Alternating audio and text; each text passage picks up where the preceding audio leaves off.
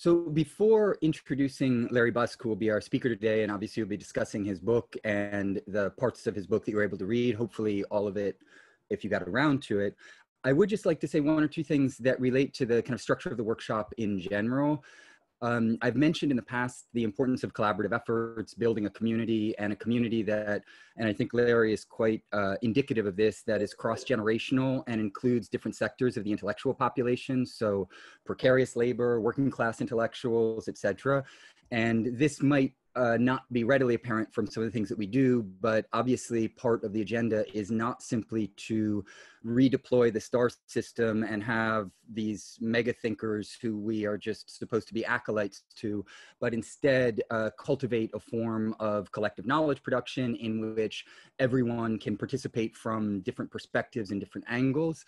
Larry himself came into the workshop a number of years ago. He joined us for an online Marxism class, and we've had an ongoing conversation about his research, and I couldn't be happier to be able to then organize a session on his book.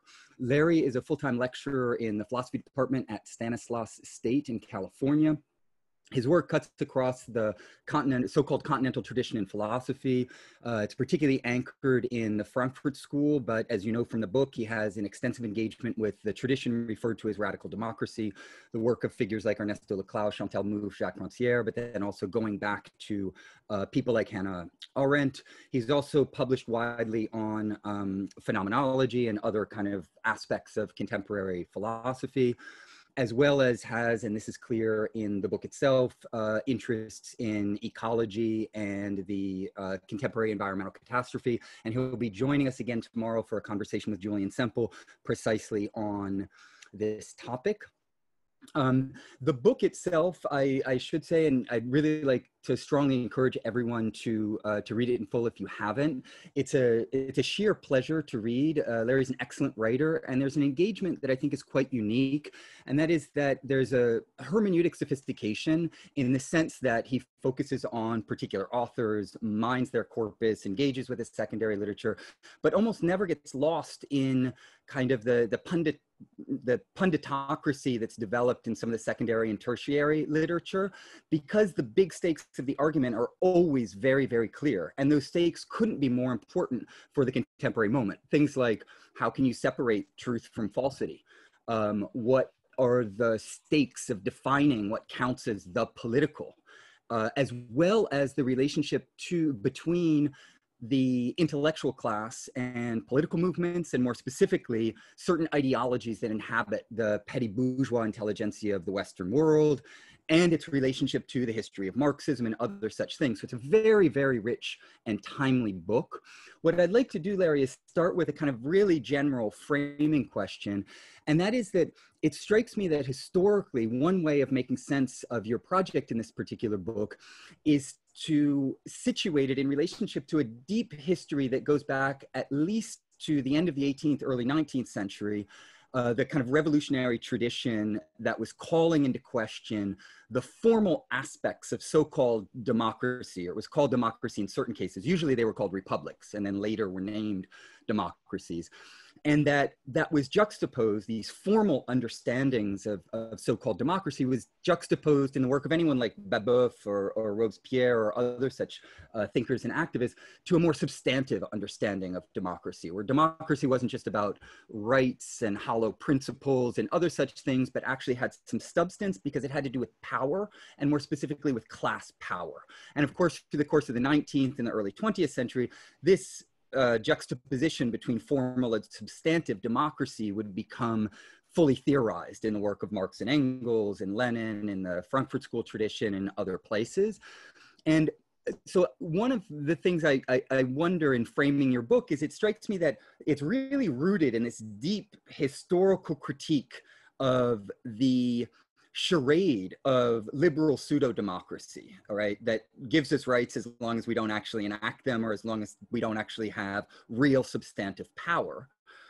But at the same time, that deep historical insertion, I take it that you're relating to very specific problems in the current conjuncture that begin with the figure of Arendt, who's really important for your book because she was a Cold Warrior, and very much, even though she's become surprisingly a figure that is hailed by the left, very much aligned on the agenda of US imperialism and anti-communism, with a few minor exceptions, as well as the racial supremacy and white supremacy and other such things. So there's a diagnostic that you give us of the kind of Cold War moment, but then also of the insurgent forms of radical democracy from 70s, 80s, and 90s, and the reinvention of radical thinkers as kind of post-Marxists in various ways. And so I'm curious whether or not that framing, both that deep historical framing and conceptual framing, would make sense of your project. And then the secondary question is the specificity of your intervention into these historical conjunctures of the Cold War, and then the kind of post-Marxist reinvention of the so-called radical intellectual.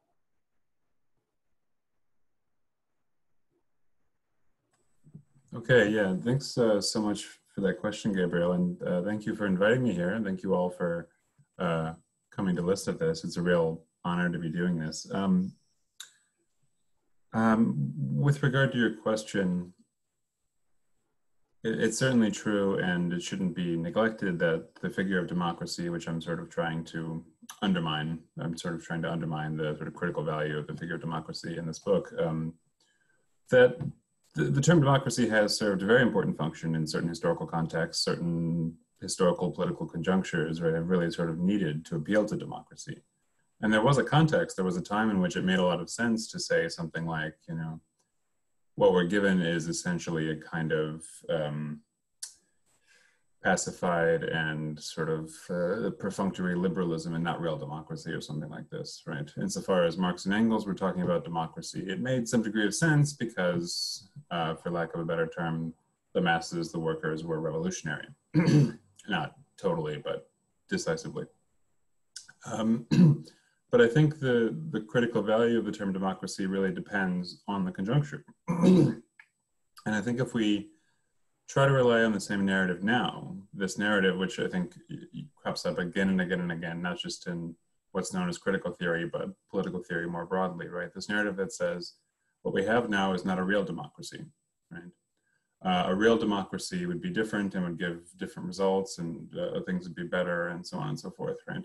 That what we have now is some sort of sham democracy, and that the sort of critical intervention that's necessary is to say, well, the central problem with the status quo is that it's not democratic enough, and we need to achieve a real democracy, or something like this, right? Again, there might be a context and a conjunction in which that narrative makes sense. What I'm trying to argue in the book is that now, especially in the global north, especially in the United States, right, this narrative doesn't really make a lot of sense. Not because many of the things that are pointed out aren't true. For example, voter suppression, or the if you like, the consolidation of political power in the hands of a few financial elites, right? All these things are true, right? But if we think about this argument, I think it comes down to this premise that if we gave the people power, right, if the United States, for example, became a real democracy, that certain results would follow, right? There would be less racism, less sexism, less homophobia, something like this, right? And there would be less neoliberalism, or maybe even less capitalism, right? And I just think that if we reflect for a moment on the prevailing character of the empirical demos, right, especially in the United States, that there's really no reason to have this article of faith. There's really no reason to assume that if things are more democratic, things would be better in the ways that we want. Things might actually be far worse, right? It might actually, again, the empirical demos being the way that it is, being constituted as it is, being sort of possessed by the interest and the self-perceived interest and the desires and the beliefs that it is, that democracy might actually be something, how do I put this? We might look at democracy, a fully realized democracy, and say like, oh, I sort of wish I hadn't asked for that, right? I wish that hadn't been realized, because now we have something far worse. And just to sort of put a finer point on it, I think this argument ultimately relies on this sort of bait and switch, right? It ultimately relies on this move by which we say something like, yeah, certain people believe really hideous things, certain political movements believe really hideous things, whatever you like, the Tea Party, the Trump phenomenon, right? But that's not real democracy. Real democracy is Occupy Wall Street, and real democracy is the Women's March and things like this, right? But I think that these accounts are never really able to explain why one instance of a popular uprising, people gathering in the streets, gathering in public spaces to demand something, why one instance of that is democratic and the other isn't, right? So, I mean, just to take an example ripped from, the headlines since the book has come out, right? We've seen a lot of public protests following, a new rash of police violence, right? Seen public demonstrations over statues and so forth, right? And I don't know about yours, but my social media feed is filled, right, following this, is filled with people saying, look at this great example of democracy, right? Power to the people, the power of the people to tear down statues and resist police violence and resist racism and so on, right? But then when there's an equally sort of popular and prevalent movement to protest the government's mandating quarantine procedures, or the government's mandating that everyone wear masks in light of the COVID-19 crisis, right? This isn't regarded as democracy. We don't look at this and say, aha, what a great example of popular power, the power of the people to resist having to wear masks or something like this, right? And so there's this double standard whereby every time there's a democratic movement that has some sort of left or progressive content, we say, aha, democracy at work, that's what we need, more democracy. And then whenever there's a popular movement that is right-wing in character, which is demanding something you or I wouldn't like, then we say, well, that's not democracy, that's something else, right? And so what it comes down to then, and this to circle back to your initial question, right, about the appropriateness of the figure of democracy for the present conjuncture, right?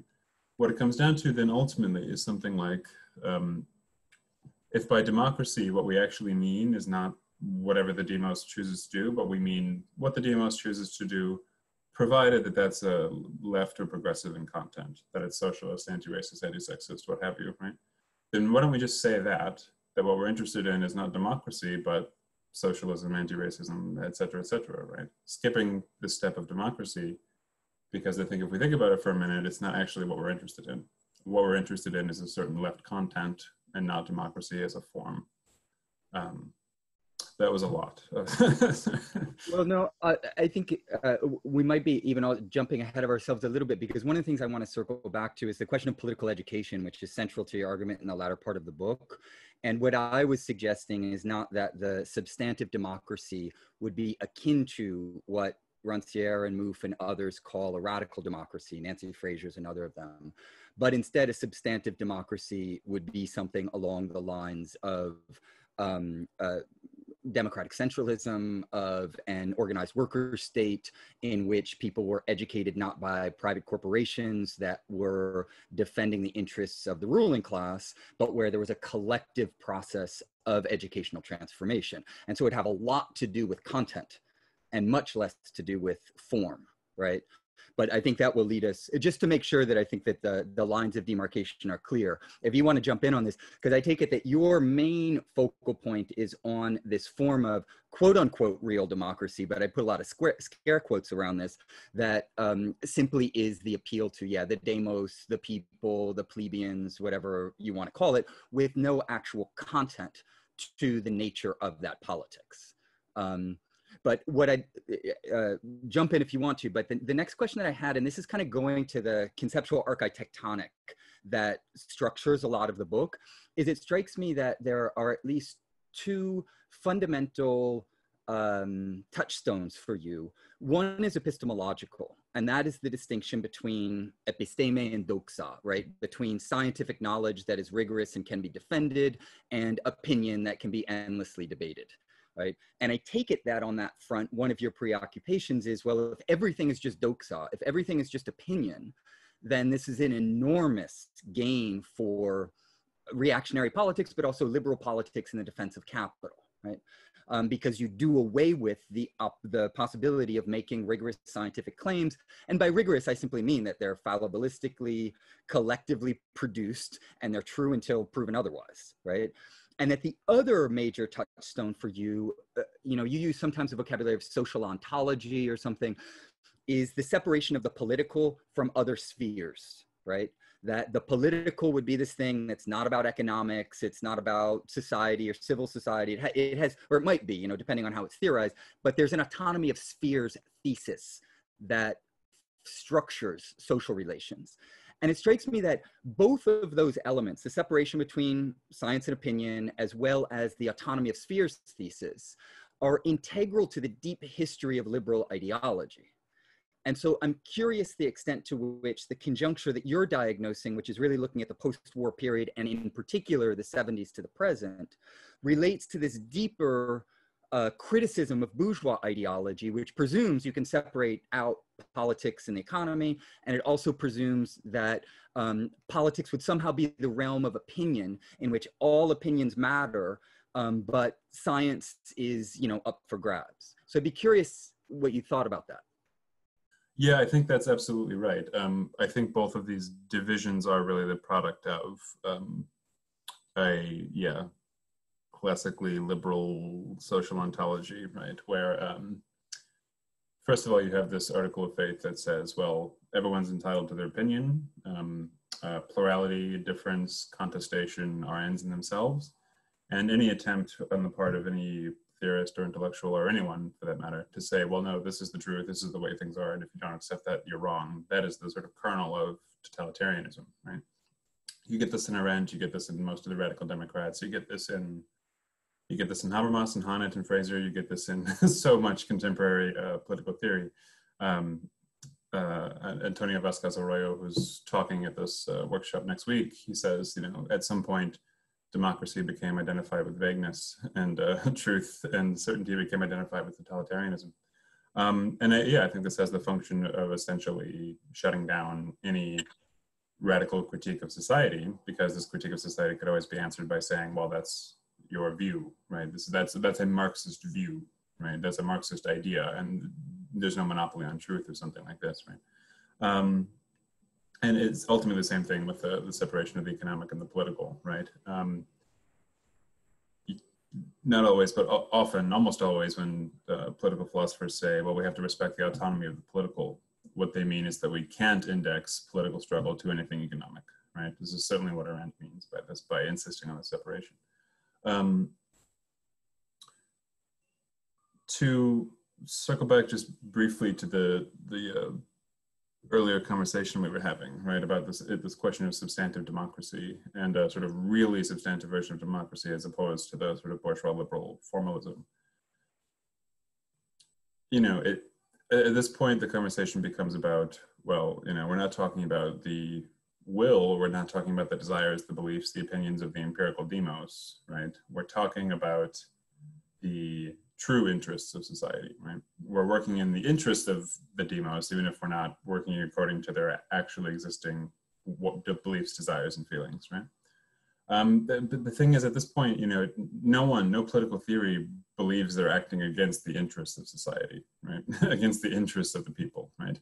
Fascists don't think they're acting against the interests of the people. They just think the interests of the people lies in ethno-nationalism and so on, right? And so at this point, it just becomes an argument about, well, what are the true interests of the people, right? Socialists like you or I think, well, the interest of the people lies in socialism. Monarchists think it's in the interest of the people to have a monarch. Christian absolutists think, well, I mean, if people don't live Christian lives, they're going to hell. So we have to, you know, we're doing this in the interest of the people, Christian absolutism, right? And so the conversation then just becomes a conversation not about democracy versus something else besides democracy. It just becomes a question of, where does the will of the people lie? Right? Does it lie in socialism or does it lie in fascism? And then what we're arguing about is socialism versus fascism, or socialism versus Christian absolutism, or socialism versus liberalism. And I just don't see what democracy adds to the conversation at that point, especially when, you know, given what the prevailing landscape of political theory looks like, it comes with all of this baggage, right? This term democracy. It comes with this sort of presumed separation between the episteme and the doxa, as you put it, between the economic and the political. And so I don't see much point, and I don't see that there's much to be gained by insisting on the term democracy, except in certain strategic situations. And I think we have so much to lose from it. Tell me if I've missed the force of your question, Gabriel. No, I mean, I want to circle back to this eventually because I think it's essential. But let me ask you one other kind of big uh, thematic that runs throughout the whole book is that of ideology critique, right? And I take it that one of the reasons that for you it's so important to unpack who the quote unquote demos really is that there's this presumption of the kind of purity of the people or of the plebeians or what they want, as long as you say, the hidden premises, as long as they want the same things that the intellectual talking about them wants, right?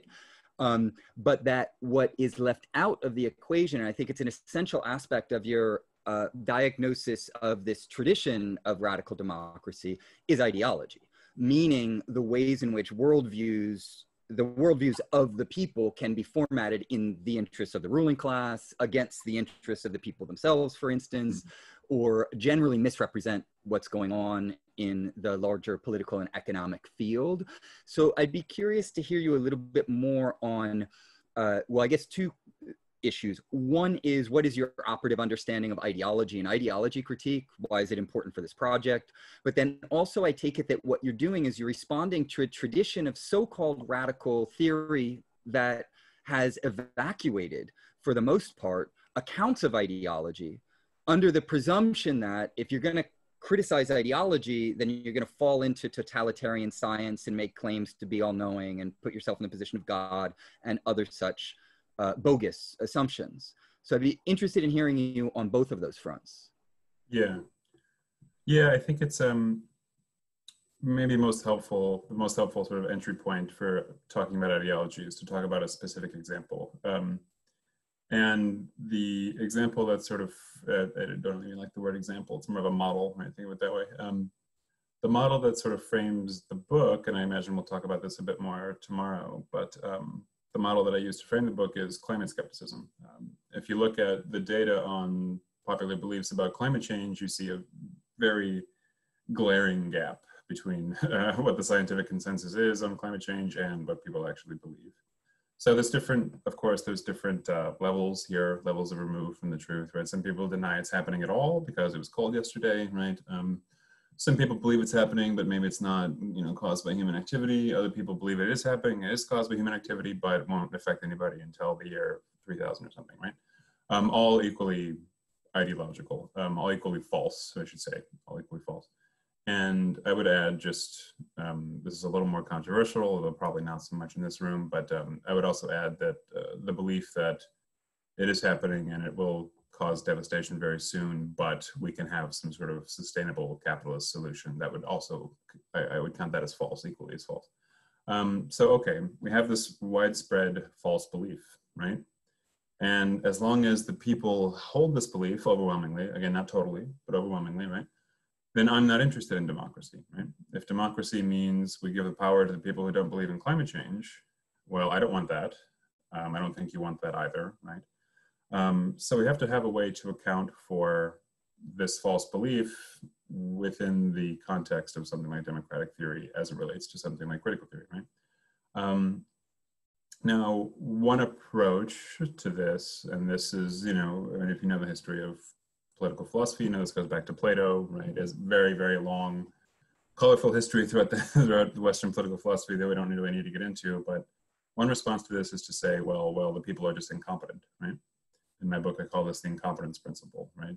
The idea that, well, because people hold all of these irrational, ignorant beliefs, they don't even believe in climate change, they don't believe in evolution, blah, blah, blah, right?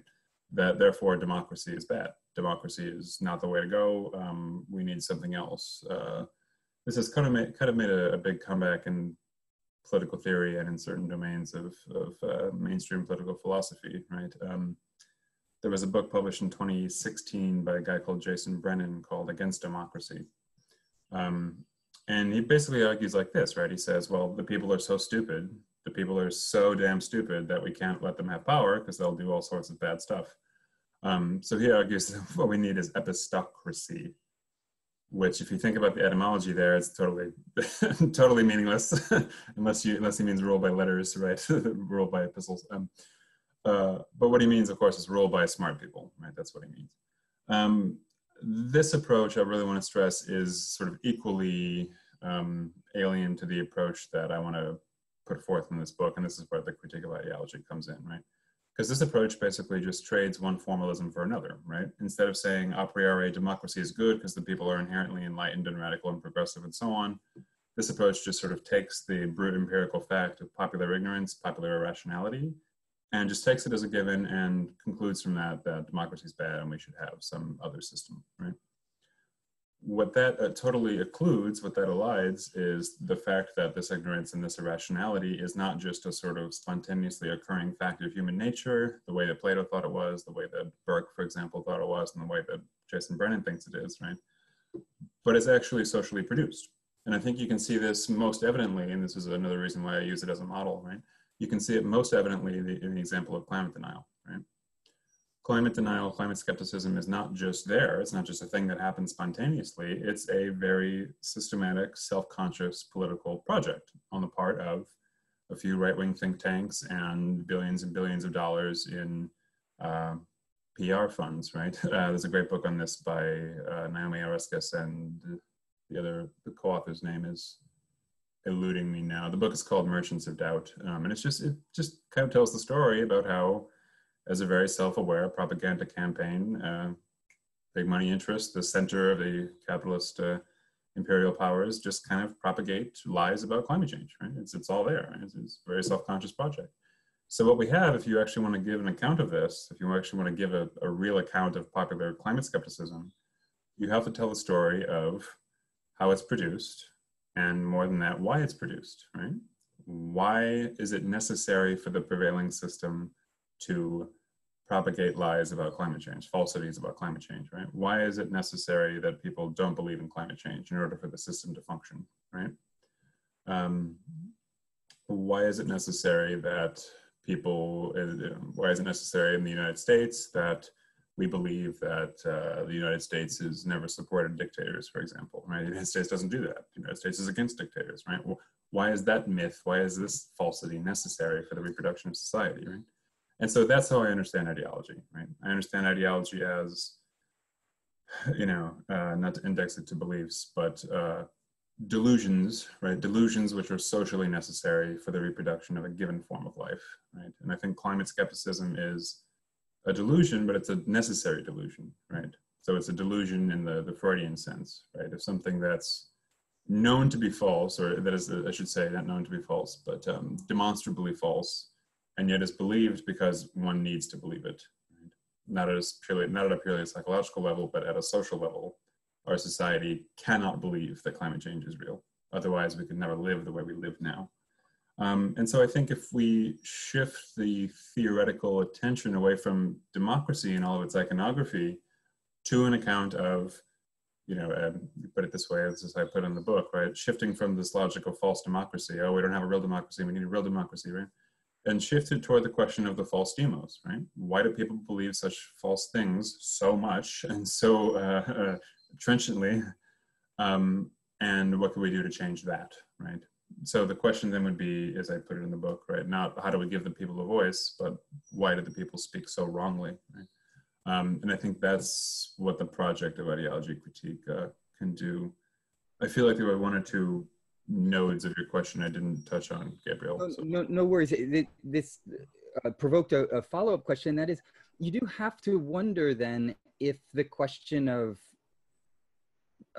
democracy or the people and what they think or their worldviews is to a certain extent a red herring, insofar as one can't presume that people, particularly because it seems like the United States is one of your main focal points, have any real substantive power, insofar as, study upon study has shown that the individual voter, for instance, if we take that example, has little to no power compared to the big lobbies and big business interests and the PR firms and everything else. So I'm curious, given the account of ideology, which I think is, largely correct, it's the produced worldviews, if you will, why would it be important then to point out or to focus on this question of the demos? A more succinct way of putting that is, if in the system that we live in, the demos, or the people in general, have little or no power, why would or why should we focus on that? Isn't it maybe a red herring? Shouldn't we focus instead on the people who have the power and how to either get that power or destroy that power? Yeah, You see what I mean? I do, yeah. I think there's I can say them all briefly, but there's three things I think that need to be said. The first is that, like I said toward the beginning, right?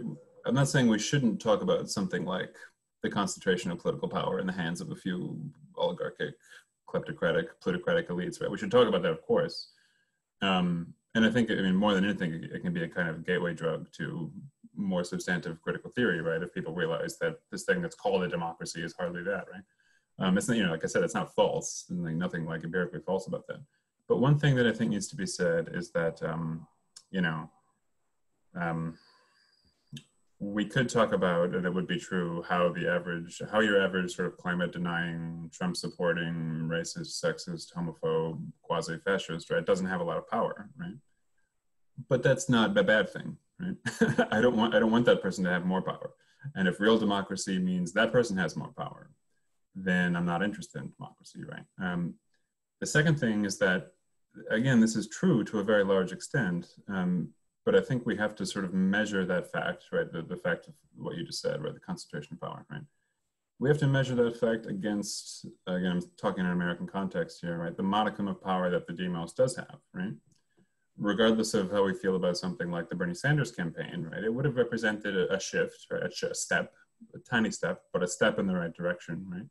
And he couldn't win the primary against Biden, right? Couldn't win the primary against Clinton, right? So, and for no other, for a lot of reasons involving, propaganda and ideology and so forth, right? But the sheer fact remains that not enough people went to vote for him, right? And way more people thought, hey, Clinton's the better choice, right? I don't want to get dragged. Well, I guess that might be the sticking point, is the assumption that there is something like the remnant of a functioning electoral democracy in the United States. And of course, there's been many studies, both historical, sociological, etc.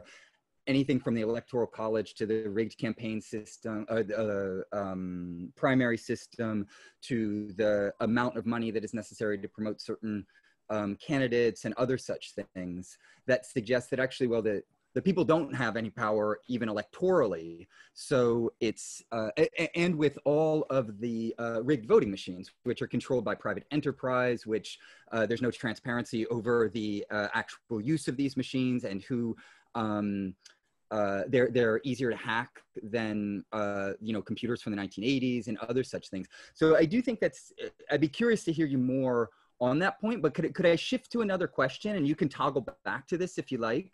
Mm-hmm. Because one of the other questions that struck me in rereading the book is that there's a way in which you make a very lucid, very rational and straightforward argument that I think is convincing. It's demonstrably true, the majority of what you show. But as you just said yourself, if ideology is embracing a belief that can't be otherwise, even though it's demonstrably false, is rational argumentation sufficient as a form of ideology critique?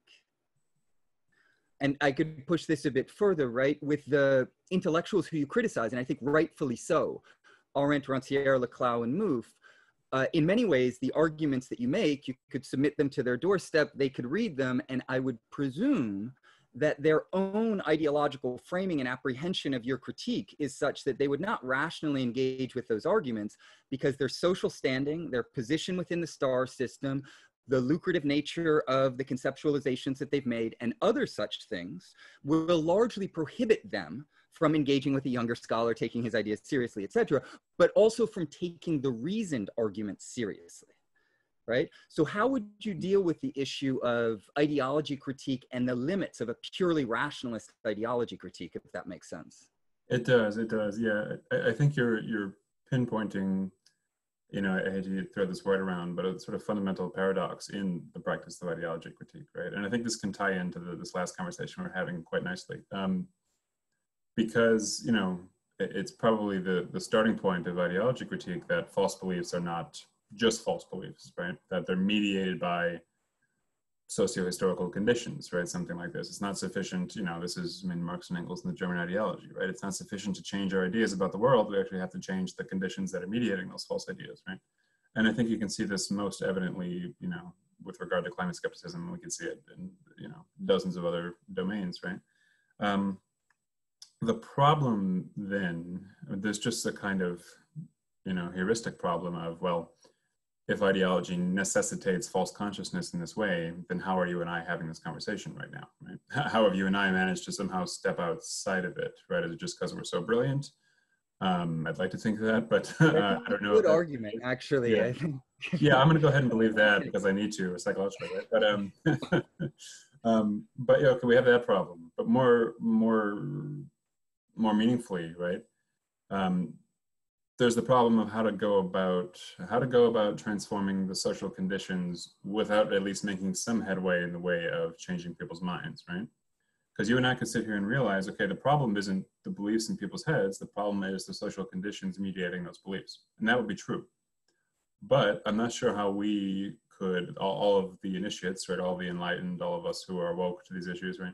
I'm not sure how all of us could affect the change that would be necessary without getting at least some people on our side, right? I'm not sure how we're going to affect a revolution if, when presented with Bernie Sanders versus Hillary Clinton, most people vote for Clinton, right? Most people on the left, right, vote for Clinton, right? Now, if that's the level of consciousness that we're at, where Sanders is perceived as way too radical, right? Where Sanders is perceived as like way too far to the left, then I'm not sure how a revolution is going to take place unless we, again, affect some kind of shift in consciousness first, right? Even as we acknowledge that a shift in consciousness is not sufficient, and even as we acknowledge that that a shift in consciousness is, to a certain extent, not totally possible from within the present conditions. And so it's very difficult to think this, I think, but I think we have to keep these two moments in hand, right? On the one hand, it's not sufficient to just change people's minds. We have to change the objective conditions. On the other hand, we're not going to change the objective conditions with the demos being constituted as it is right now ideologically. So we have to believe that it's at least possible to affect some degree of a shift in consciousness through intellectual work, through radical education, et cetera, through political activism, right? If not totally, at least decisively enough, such that something like a change in the objective conditions becomes possible. Because I don't want to have a revolution where 85, 90, 95% of the population is against you, right? That's not going to turn out very well. And I think, to circle it back to the last conversation we're having, I think it's very important to acknowledge that it's not really about the demos. It's not really about them themselves and their stupid ideas because they're so stupid and we're so smart, right? It's not about that. It's about the objective conditions that mediate that ignorance, that's false consciousness. But nevertheless, we can't lose sight of the fact that false consciousness is the fact, right? It is the fact of the day. If we lose sight of that fact, then I think we fall into this trap of just assuming that everyone is on our side already, assuming that, you know, capitalism is a problem of the 1% and the media, right? Which are part of the 1%, right? And that's it, and cops, right? And then everyone else is a radical socialist already, or almost there, right? They just need the language that we can give them. Otherwise, they're almost there. And we miss out on the fact that ordinary working people, right? That people who have absolutely no stake in the capitalist project, right? People who are dirt poor, right?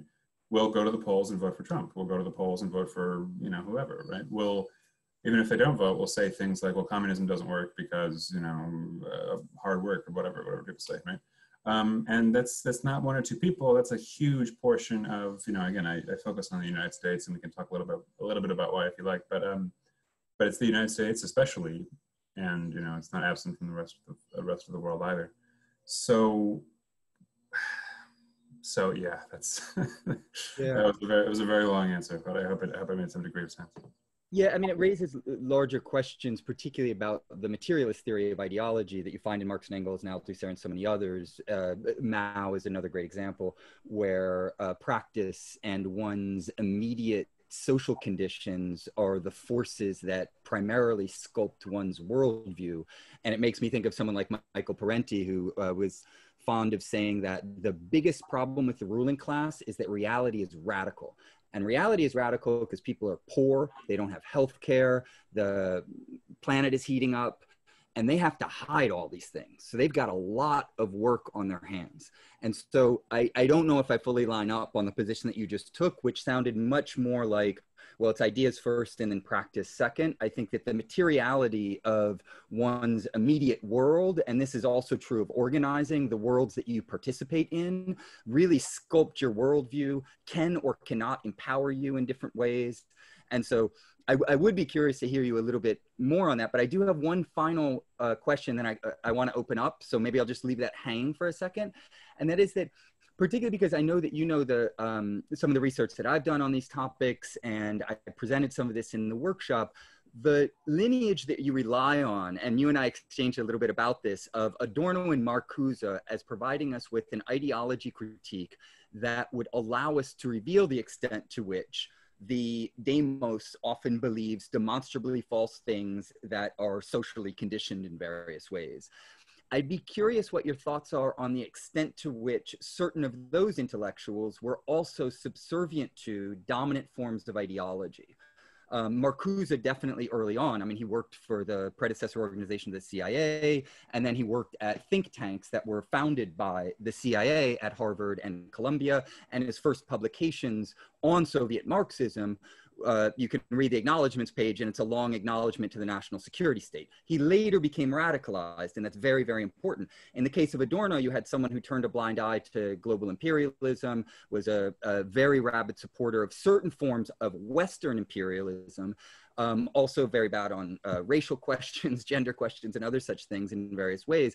And so I'd be curious, in the conversation just a moment ago, it was as if one was in ideology or outside of ideology. And I wonder if that's the best way of thinking about it. Isn't ideology something that operates at multiple dimensions? It adapts itself to different social settings.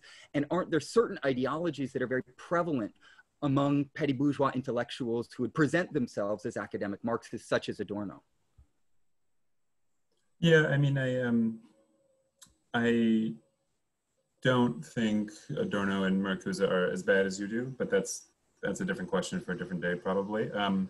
But I'm fully ready to acknowledge that, you know, ideology critique is never finished. You know, it's not as though there's this button that you push or this light switch that you flip on, right? Of, well, I was in ideology, but now I'm free of it, right? I'm clear, right? As the Scientologists say, I've gone clear.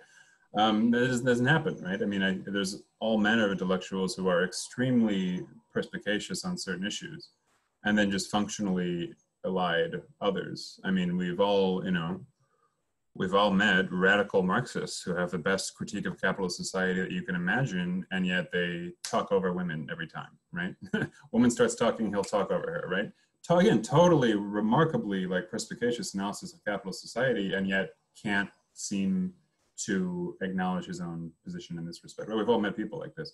And so it's definitely never finished. And I don't think Adorno finished it. I don't think Adorno said all he could or all he should have. The reason I go to Adorno and Marcuse in the book, and still I just always go back to them, is because in the essays that I cite, I think they give the best formulation of this problem I'm trying to diagnose. I think they do the best job.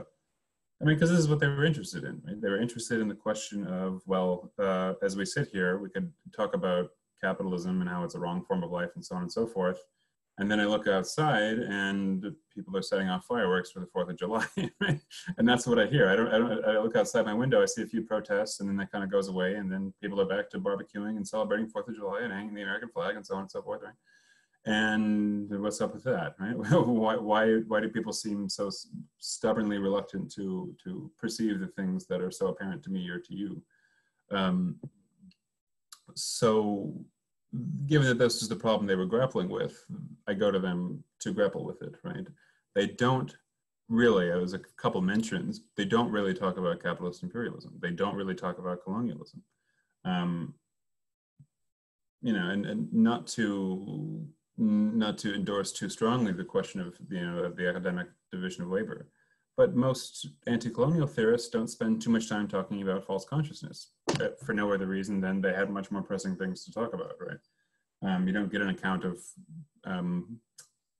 account of the false consciousness of affluent global northers in much anti-colonial theory. A little, but you don't get a robust account of it. That's not a failing on their part.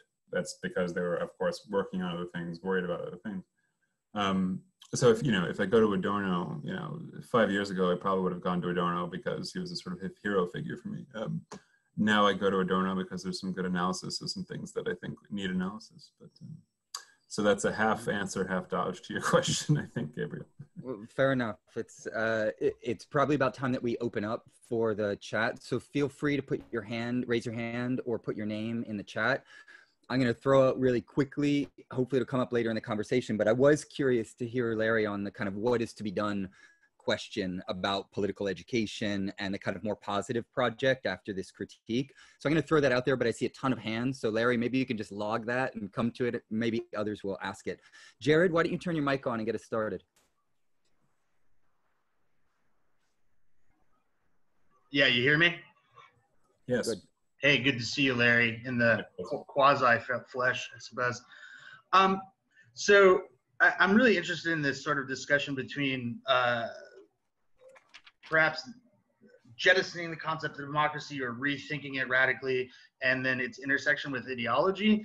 I was just curious what you think about a sort of other conception of democracy, namely the one sort of championed by the late writings of Samir Amin.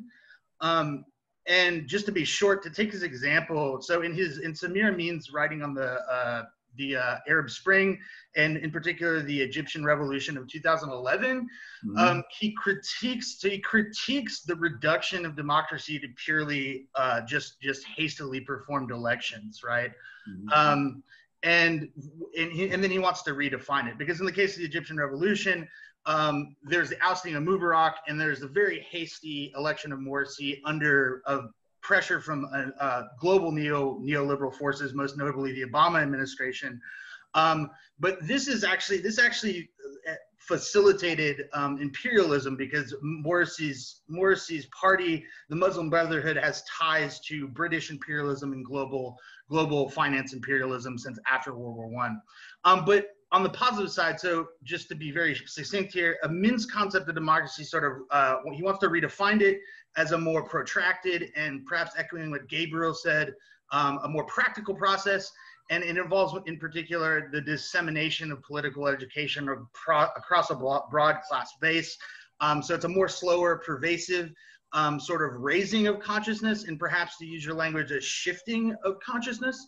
And in that regard, I see it as perhaps an attempt to circumvent, to come up with a concept of democracy that addresses the problems of ideology that you and Gabriel are discussing. So I just was sort of curious to know your thoughts on that, or if you looked into it at all or anything like that. Yeah, no, I'm a big fan of Samir Amin's work, and I would count him under the category of people who I think are basically right about everything, except I don't think they should appeal to the category of democracy. Ellen Meikson's Wood is another example of this. People who I think they can do no wrong, except that they still have this attachment to the figure of democracy. To answer your question, I think there's a occasional sort of anecdotal answer to your question, and there's a more substantive one. With regard to the 2011 uprisings in Egypt, there's this wonderful documentary film made about that called One Half Revolution, I believe that's what it's called. And, it's great, inspiring documentary filmmaking, people rising up to overthrow this, corrupt neoliberal, stooge. But there's the very telling moment in the film where there's a depiction of a riot in the streets, a demonstration in the streets. People are bad-mouthing, people are denouncing Mubarak, right? And at one moment, someone in the crowd says, Mubarak is nothing but a Jew, And of course, we could talk about the history of Israeli relations with Egypt, but okay, that doesn't really explain this sort of just kind of disgusting anti-Semitism that was present there, right? So we need to look at something like the uprisings in 2011 in Egypt and say, that's good. I'm glad people are, rioting in the streets, against something like this. But at the same time, we can't hide from the fact that, yeah, some people in this crowd are just viciously anti-Semitic. And again, not anti-Israel in the way that one needs to be, but anti-civic in the sort of proper sense. And so this leads directly into the more substantive answer to your question, which is, okay, then what's needed is political education, right? We need to educate that person to, we need to tell this person that they can still be critical of Israel without being anti-Semitic, right? Those are separable, right? And that's fine. I think that's right, except that at this point, okay, as I sort of started to allude to before, someone with very different political content, like a fascist, right, also believes in political education. They think that, the white race needs to be educated as to its own interests, right? Something like this. This is something you see on sort of what's this guy's name? Richard Spencer's website, right? He also regards himself as doing political education, educating white people as to their ethno-nationalist destiny or something like this, right? And appeals to democracy too, constantly. He appeals to democracy constantly, right? But I think this is the key, right? He's not entirely wrong to appeal to democracy. I'm saying he's entirely wrong on many number of other things, but he's not entirely wrong to appeal to democracy because there are legions and legions of people who believe what he believes, right? And if most of us don't, well, that's just because we need political education. So Richard Spencer thinks we need political education toward fascism. You and I think that people need think that people need political education towards socialism. So our argument is not really an argument about whether or not political education is necessary to achieve a true democracy. It's about socialism versus fascism. So why not just have that argument and leave the question of democracy out of it, right? I'm not sure I see the upshot of saying, no, real democracy belongs with socialism, whereas Spencer can come back and just say, well, no, real democracy belongs with fascism. And the sticking point is that he can point to the results of elections and we can't, right? He's saying, look at all these ethno-nationalist politicians being elected here, there, and there, and there, right? From Trump to Poland to Austria and so on, right? Or Austria, Turkey and so on, right? And we sort of look stupid in this respect, I think, right? We look like, oh yeah, we're claiming democracy while that side is winning elections. Yeah. That was probably a bit too long. No, thank you. We'll talk more. Yeah. Sterling, would you like to jump in? Hi, Larry. Long time no see. So first of all, it was super nice because I know we had talked briefly about some of these themes before, but actually seeing them laid out nicely in writing and stuff like that was absolutely wonderful. Through the intro and first chapter, I was just highlighting almost everything because it was just straight fire the whole entire way through. Like I loved, going through a lot of it. Hope to go through the entire book when I get the chance. But one thing I'm interested in, like I think you're totally correct how you're pointing out these discourses over democracy tend to ignore the exception that they want to exclude, basically like, oh, democracy, its content is necessarily good and those who have horrible beliefs are outside the sphere of democracy, whatever that is. And while reading through this, like part of what I was thinking through, and I might be overcoding some of what you were writing in like a Leninist vein, so correct me if that's wrong there, but this is a method of kind of discounting an idea of like the quote unquote dictatorship of the proletariat or proletarian democracy, because that whole entire discourse is one that says like, yeah, this is a problem, so we want democracy for this group for specific reasons. Like we're taking up this very issue right here and we're solving it by saying like, no, we want democracy for this group and we want political education here and we want the political power to suppress and re-educate in various ways or allow political education of the parts of the demos which, have these horrible fascistic beliefs. And part of the reason I'm bringing this up, and this is the substance of my question, is I'm curious about this other discourse I see on democracy a lot, not so much the radical democracy line, but the apparetic notion of democracy that you get from like Derrida and stuff. I had to suffer through Derrida last term and that was horrible. But it was this whole entire thing of like, oh, democracy is a sovereignty of the many, but sovereignty is supposed to be one, so that's a necessary contradiction. Whoop, nothing we can do. Or like democracy is something that can vote itself out of democracy. Well, that's just a necessary aporia of democracy. And that seems like another route of being like, yeah, this is why the dictatorship of the proletariat is so bad, so totalitarian or authoritarian or some other empty term, because it tries to not deal with this aporia and just deal with, we will be democratic only for the few, and not dealing with that, supposed contradiction or whatever. And so I was just kind of curious, since you're focusing so much on the radical democratic line and, you know, kind of the ideology there, of just what you were thinking of this other kind of liberal reformist version of just saying like, democracy is necessarily apparatic and contradictory. And so when we say that it's good liberals is the substance of democracy, that's just part of that aporia, you know. So I'm just kind of curious what you think about that. Yeah, it's I find Derrida's treatment of this problem rather shallow. I think he basically just kind of acknowledges the problem and then, as is typical in his style, just kind of declares it a great paradox of reason itself and then walks away. I think the problem becomes interesting in those moments that I think democratic theorists never really discuss, which is that, how do I put this? That besides worrying about a democracy which might lead to bad content, which democratic theorists are obsessed with talking about, right? Well, okay, what if the people democratically decide to do something, you know, racist or something like this, right? That above and beyond that problem, which is a real problem, but above and beyond that problem, you also have the problem of a demos who might vote anti-democratically, right? You know, an example that we could point to is obviously 1932 in Germany, right? People voted in, functionally, right, voted in the Nazi Party, which was more or less an explicitly anti-democratic party.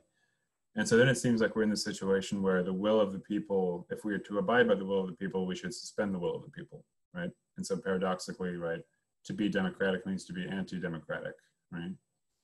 And I think the democratic theory never really solved this problem. And I think it's another reason why it might be better to just drop it, right? It might be, you know, we keep holding on to this term of what I say critical theorists, right? You know, we keep holding on to this term, even though it has all of these, pretty devastating theoretical, conceptual, critical problems. And so, you know, this is another dimension of why I think it should maybe we should just drop it, right? Just kind of say, well, you know, if a political movement is democratic, that's great, but it's not a necessary or sufficient condition for a radical political movement, a radical political change, you know, that sort of thing. The person, this is not going to help me seem less authoritarian than I probably already am, but the person who I think is best on this is Carl Schmitt. In the first chapter of his book, which is, the title is translated as The Crisis of Parliamentary Democracy. And I have a paper on this coming out this year. It's the online first already in Philosophy and Social Criticism. Deals pretty much with the exact problem that you're talking about. And I think Schmitt is much better on it than Derrida. And as you know, Derrida pretty much takes a lot from Schmitt. And the conclusion of the article, the conclusion of the argument is the same, right? It's like, this term is it's more trouble than it's worth, basically. I hope that gets at your question, Sterling. Could I, because the first part of Sterling's question dovetailed with a question that I kind of asked earlier, but I don't feel like we got a full response from, and that is that I think that there's a difference, correct me if I'm wrong, Sterling, between radical democracy that remains moored to a particular liberal ideology and democratic centralism within the Marxist-Leninist tradition that says this isn't a democracy for everyone. It's a democracy for the many. It's a worker state, and it's about empowering people, but also educating people in a new mode of social organization. And it's not the democracy for the few that we get in the parliamentary tradition of bourgeois democracy.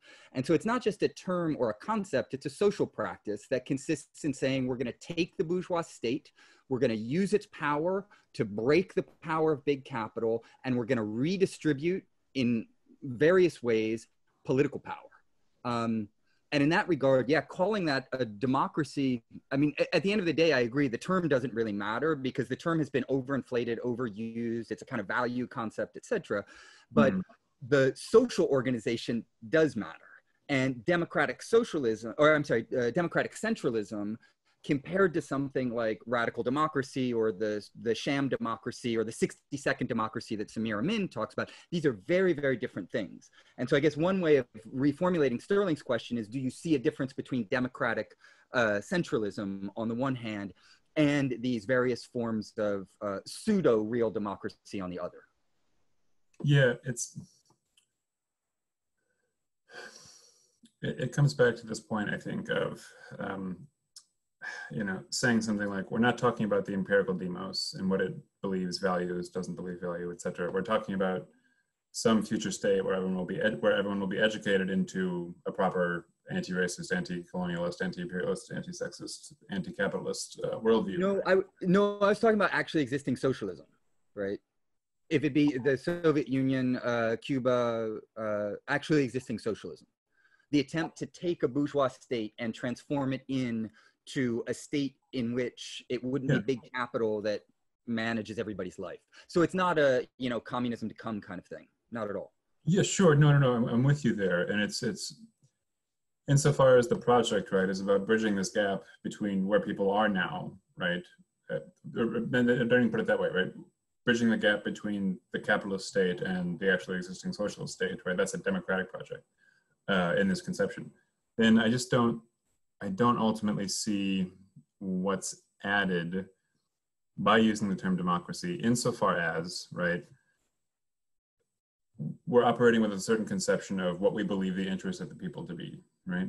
So when I say democracy, I don't mean whatever the empirical existing people happen to believe. I mean like what's really in their interest, and what's really in their interest is socialism. I agree with you. That's really what's in the interest of the people, right? But then again, to come back to this point, like, yeah, everyone thinks their own political platform, whether it's liberalism, socialism, conservatism, fascism, whatever, they think it's in the interest of the people. And so our difference is not in the question of should the people's interests rule society, right? That's not the difference that we have. No one thinks the interests of the people should not rule society. They just think that the interests of the people lie elsewhere than we do, right? And I think we're right. And I don't think it's a matter of saying, you have your view, I have mine, let's agree or disagree. No, it's a matter of, no, you're wrong, and I'll take the fight to you, or something like this, right? But nevertheless, the question is a question of socialism versus something else, right? And we both claim the label of democratic for ourselves, and rather than bicker about who's really democratic or something like this, especially when the other side seems to be good at winning elections and so forth, then why not just say I want a socialist society? I can leave it at that, right? Why do we have to frame it in terms of democracy, which again has been so thoroughly corrupted? But this point I'm making, it might ultimately be a kind of nitpicky, pedantic academic point, and I'm prepared to sort of acknowledge that, right? At this point, this argument I'm making might be more like just academic, right? It might be a theoretical question, sort of, what's the use of this term and what the term means and so on and so forth. Where I think this issue becomes important is because if we're going to do this work that you're describing, that ostensibly all of us to one degree or another are interested in, right? This work of political education, we need to have a sober account of the level of political consciousness that prevails, right? And I think that if we frame it in terms of democracy, more democracy, right? It's very easy, and I think this happens a lot. It even happens in people like Paulo Freire, right? Who's interested in political education, but then also sometimes has these moments where he says something like, "Oh, well, far be it from me as an intellectual to tell the workers their interests. They know their interests better than I ever could," or something like this, right? He's ambivalent on this point, and I see this ambivalence a lot, right? On the one hand, yeah, people have false consciousness. We need to change that through political education. But on the other hand, I couldn't possibly teach anyone anything. Who am I? The people know what's best. And I think the sort of inheritance of this latter disposition is helped along by an insistence on calling whatever we're doing a democratic project. Whereas I think we should just own it. We should just own that what we're doing is functionally, who was it that brought up Lenin? Was it Jared or Sterling or both? What we're doing is ultimately it's ultimately a vanguardist project, right? That's what it is. Let's call it what it is. There are better and worse ways of doing that, more strategically and less strategically effective ways of doing that. And we can call it democratic if we like, right? As long as we're clear that that's what's happening. Right.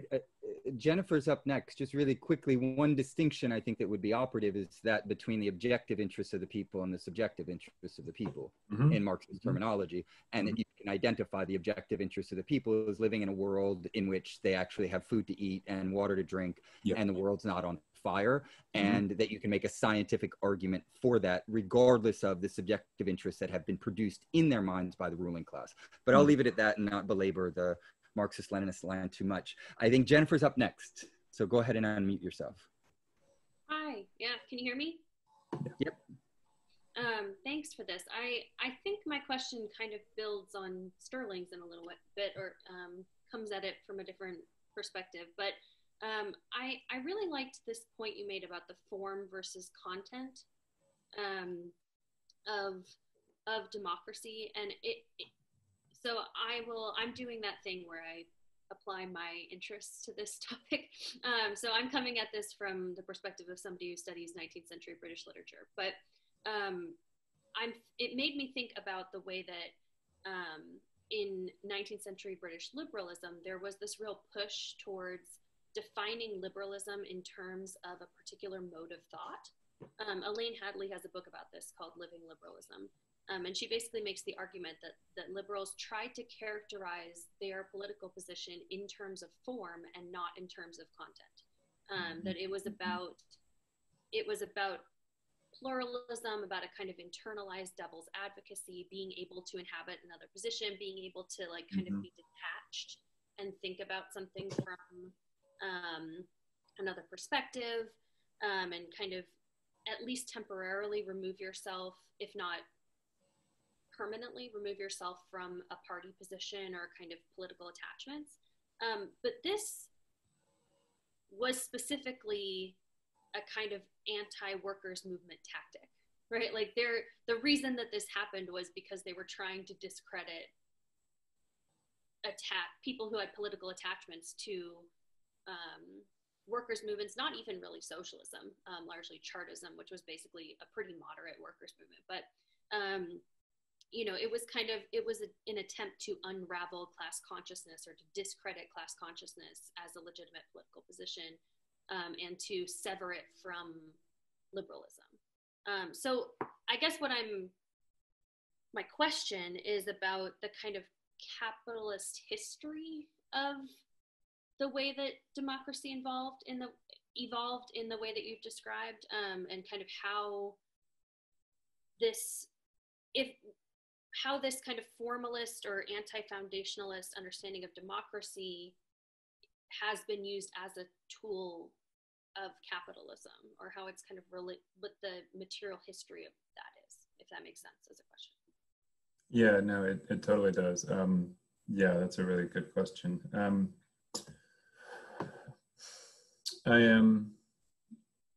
Let me approach it this way. Yeah, I mean, I think that quote or the sort of account that you just gave. What was the author's name there? The Living Liberalism book. Oh, you. Elaine Hadley. I'll write it in the chat. Okay, thank you. Yeah, I need to take a look at that. That's a really great insight. Yeah, I mean, I think formalism really it does operate as a tool of, basically an ideological tool in the way that you described. I think that's absolutely true. I think you can see it most evidently in the conception of property, right? And it is the case that what I'm arguing against in the book is a certain kind of formalism, especially with regard to the figure of democracy. But against some comments that I'm hearing from Gabriel, from Sterling, Jared maybe, I wouldn't frame it as, well, we don't need a formalist conception of democracy, we need a content conception of democracy or something like this. I would resist framing it that way for the simple reason that, it's quite true that for most of the history of Western political philosophy, political philosophers were down on democracy because they thought that if you gave the masses power, they would take away the privileges of the elites, right? Burke was so against democracy because, well, he thought that the rabble would kill the monarchs, which they did, right? And so, this logic was, well, we need to keep the masses in their place and not have democracy because they're a threat to the system, right? And, there were certain conjunctions in which that was quite true. I think it would be a mistake now, and a really sort of devastating mistake, to say that if we achieved something like a true democracy in whatever sense, right? Whether it's radical democracy, deliberative democracy, blah, blah, blah, right? If we achieved that, then the same thing would happen, right? Because I don't think it's the case that if we gave the masses, I hate that term more than I can tell you, right? If we gave the people power, they would automatically change things into a socialist society, is a really misleading and strategically and theoretically devastating thing to believe, I think, because it occludes, again, the level of false consciousness that prevails, I should say. Just to sort of put a few of these things together, right? I think that democracy is a formal concept, and I don't think it makes much sense if we're going to say, well, it's not a formal concept, it's a substantive concept and it means socialism.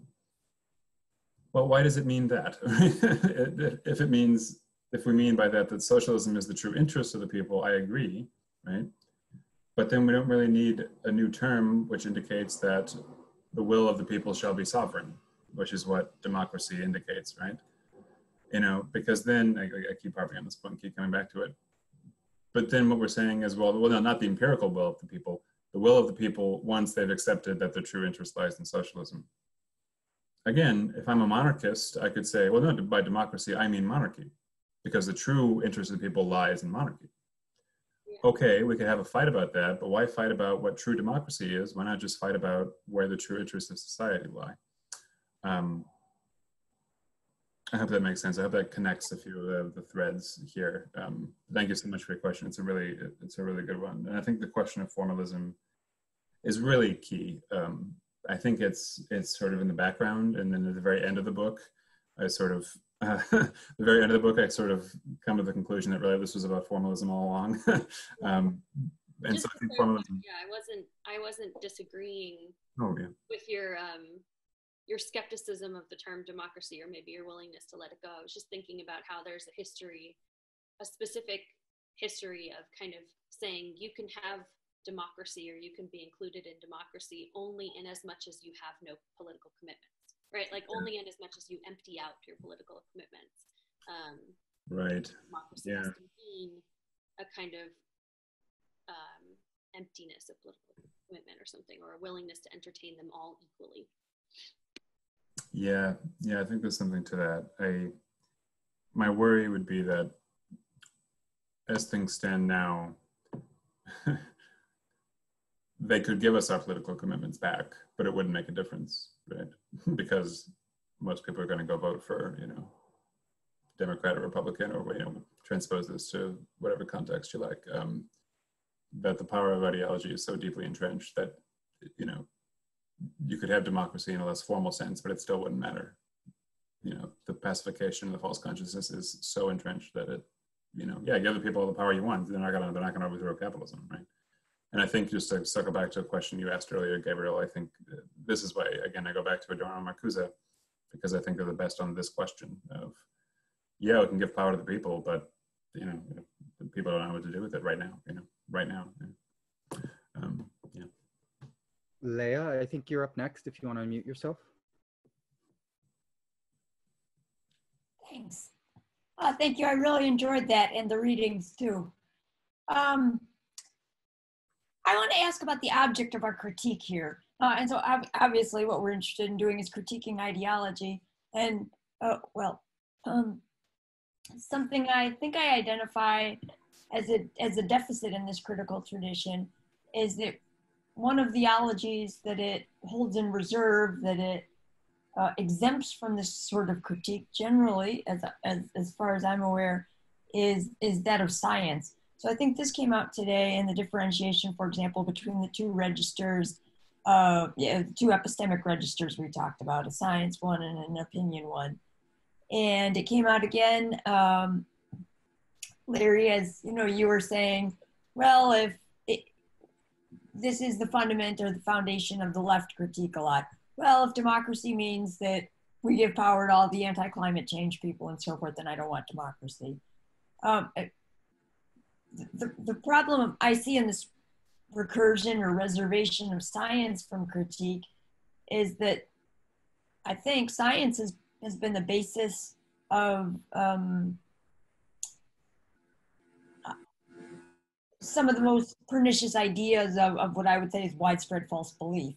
So, for example, we could think of the genetic science of that held Jewish, homosexual, psychiatric villains, as deficient and exterminable in the Nazi era, a racial scientific explanations of racial superiority to justify slavery, colonialism, et cetera, et cetera. And so I guess the question I want to pose is, am I understanding correctly that you are sort of reserving science in this special position? And if so, why? And how is it possible then to avoid these sorts of violative truths that come from the bosom of science? Yeah, no, I think this point is a good one and has to be kept close at hand. I'm not interested in exempting science from ideology critique. I think maybe the first thing that needs ideology critique is the scientific practices, not only in the so-called natural sciences, but insofar as mainstream economics passes itself off as a science, that we need ideology critique there very most of all. And there's all manner of things that sort of present themselves as just, well, this is just what science says. And I think that critical theory needs to be very vigilant, most vigilant in sort of looking at this and saying, well, notice that the models you're using are sort of taken for granted just the way things are now, as opposed to any sort of historical constitution. Or look at how the models you're using are implicitly, heterosexist or racist in these ways, or so on, right? That work needs to be done. The reason I sort of appeal to climate science is because I don't see any, let me put it this way, I don't see much that's ideological in the actual practice of climate science. So I think equally pernicious to this sort of uncritical acceptance of science would be something like an uncritical dismissal of science, which is what you get in a lot of posty lefty theory, right? Science is just inherently bad or something like this. And I think that's just, that's as bad, if not worse, than this other model of just, well, let's accept whatever scientists say. And I get this question a lot because I always sort of index what I'm talking about to climate science. Right? Well, the climate science says this, right? And not your question, far less intelligent questions I get sometimes that say, well, how can you believe science, right? We're beyond that now in critical theory. We don't believe science anymore. And I'm sort of scandalized by this, because again, not that I'm not attributing that to you, but I'm sort of scandalized by this because, we're living through a time where we have this major problem, which is going to cause just an untold devastation, first of all, to the global south, right? And people in the global north are saying, well, I don't care what the scientists say, right? I don't mean critical theorists, I mean, the ordinary people, right? They're saying, well, I don't care, I don't have to listen to scientists, right? Why, who made them experts? In my opinion, that climate change is fake because it was cold yesterday is just as valid as some scientists, right? Haven't postmodern critical theorists been telling us this for years, for decades, right? And I think it's altogether socially irresponsible to observe this situation and sort of take the side of a sort of skepticism, general skepticism towards science. But to circle back to your specific question, I think it has to be a matter of, it's hard to do, but it has to be a matter of doing the analysis, right? If science tells us that, whatever you like, these examples you mentioned about racial hierarchies and something, my God, don't accept that, right? Don't accept it because it's coming from scientists, right? Criticize it, right? But if scientists tell us that, hey, we need to get below 1.5 Celsius emissions by, 2030, or else, we're going to be underwater or something like this, then, I don't see a reason to doubt that a priori because scientists are saying it. So yeah, I agree. And let's do both, right? Let's criticize science when we need to, and for the love of God, accept it when we need to, because it's a really pernicious problem, this kind of scientific skepticism, general scientific skepticism. I enjoyed the religious slip of the tongue. For the love of God, rely on science. You can take the boy out of Catholic school, but you can't take the Catholic boy out of the, yeah. Esteban, you're up next. Hi. Thanks a lot for the conversation. I would like to ask you if you could say something more about the kratos in democracy, the notion of power, strength, whatever. And related to that, maybe if you have considered this, well, old phrase that says that knowledge is power, and how would it, or could it be applied to the popular ignorance problem? Because you distribute knowledge, you shouldn't have that problem. And also, if you could say something more about the notion of will, when you say giving or considering the will of the people, somehow in line with Gabriel's question about the objective notion of interest. Because, just to finish my commentary, my question, you said at the beginning something like, well, real democracy is occurring in protests and Occupy Wall Street and so on.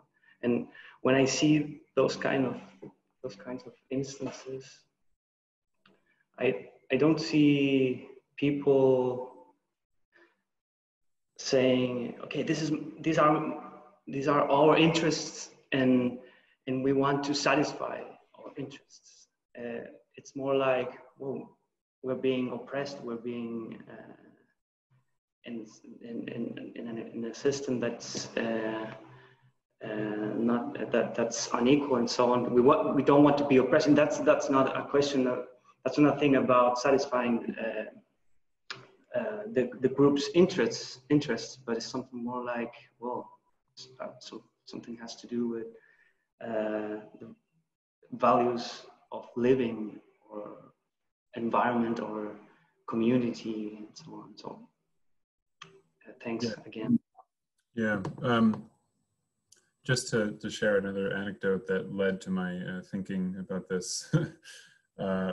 Back when Occupy first happened, I went down to, I was living in St. Louis, Missouri at the time. So I went down to Occupy St. Louis, and I was standing there on the street holding a sign, and someone in a car, two guys stopped by and they said, what is this even about? I don't even know what this is about. And I didn't really know either, but I told them, well, hey, 1% of the population controls like 90% of the wealth, I said this really emphatically, as righteousness. And this guy in the car just sort of scoffed and said, I'd like to be that 1%, and left, sped away. And, this wasn't a rich person, but it was someone from the 99% who just was like, well, yeah, lucky them, I'd like to be them, and left, right? But to give a more substantive answer to your question, the question of the Kratos is, I think that's what largely occupies democratic theory, both from the kind of radical tradition, the Habermasian tradition, and mainstream Anglo-American political philosophy, right? The question of, they sort of all take for granted that the people should have power, right? People should have power. That's sort of the baseline, right? But what does power mean? Does it mean you get to vote in elections? Does it mean you get to participate? Does it mean you get to contest the terms of political discourse through public action, like you get in someone like Rancière or the Clone Move, etc.? What does it mean? What does power mean? And part of what I want to do in this project is to shift the conversation from that part of the word, the Kratos, right, the crusty part, to the question of the people, right? Who are the people? Who are these people that we want to give power? What are they like? What do they believe? What do they actually want? This sort of thing. What is their empirical character? And one of the more difficult claims that I make in the book, difficult in the sense that it's difficult to defend, is that I don't think this problem is avoided by a different conception of the Kratos. So I spend the book talking about radical democracy, mention a few other accounts in the introduction, right? But I think that regardless of how we conceive the Kratos, right, regardless of how we conceive of, well, the people should be given power in this way, we run into the same problem again. Well, I don't want the people to have power, whatever that power means, if the people want this thing, right? And then, you get back to this question of, well, I want the people to have power provided they're educated in the proper socialist belief system, right? That's fine, except if that's what you mean by the Kratos, what you mean is socialism, then again, it seems like the word democracy is superfluous. We don't really mean democracy, we mean socialism. And it seems just kind of like a sleight of hand if we want to say, well, by democracy, I mean socialism. I feel like I'm being a little repetitive, but I think that's a function of the fact that let me put it this way. I think it's a function of the fact that we can try to sort of fit how does this expression go?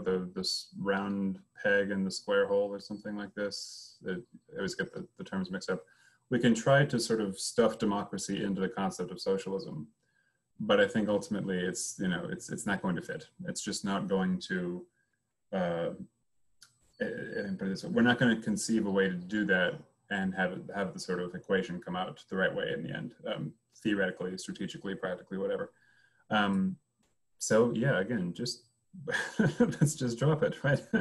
We can do without it. We don't need it, right? Just dive in. The water's nice. Scott, I think you're up next. Hi, thanks a lot for the conversation and everyone. Yeah, and this is great. I really love a critique of democracy, and I like the way that you get at the question of the people, but I'm wondering a couple things. Like, one is sort of why we're still holding on to a notion of people as a unitary thing. In a way, the kind of divide you have between left and right already happened, in the 60s and 70s in the left as the sort of sectarian divides, or like as articulated by like Black liberation or gay liberation, that like they weren't included in the idea of like the people, the masses, the worker, the proletariat, in a way that like actually valued their lifestyles or their being. And so I'm sort of going towards the question of like, to what extent does the people attach itself to an idea of the state? And could we get out of this by sort of an anti-state perspective? And then I sort of want to like connect that back to something that Gabriel raised about material practices, because we've talked about voting and protest as two things, but and we talk about people's beliefs and opinions, but I feel like there's another thing, like it sometimes gets articulated as counterpower, but like people do things that are outside of all of these articulations of political beliefs that are very different, that are like socialistic, or I would say like anarchist or something like that, in their everyday lives, right? Like we're not actually saturated by this idea of the political in everything that we do. So like, why keep the people? Why keep the state? Why keep politics, as a sort of bourgeois sphere, if that makes sense? Yeah, it does. A couple things. Thank you so much for your question. With regard to the people and the question of who's included, who's not, the sort of thing, how do we determine who the people are, something like this? I think that's that's one of the more interesting questions of talking about democratic theory, I think, and it's one that, let me put it this way, to solve the kind of problem that I'm trying to diagnose, like, well, what if people want something bad, right, something like this? A lot of democratic theorists, especially the radical Democrats, so Rancière, Leclerc move, people like this, they want to kind of disentangle, right, or de-articulate, however you want to put it, right, the question of democracy from the question of something like a majority or something like this, majority rule, right, which is how we sort of understand the term democracy in a colloquial sense, right? Well, whatever 51% of people want, that's what should happen, something like this. People like Rancière, Leclerc, and Mouffe, right, they sort of take that and they try to, just very briefly, but they try to articulate an understanding of democracy according to which it's not, some extant people who wants this or that, right? But if you like, this is going to be very cursory, but the creation of a new people through action, through discourse, whatever, so mostly discourse for them.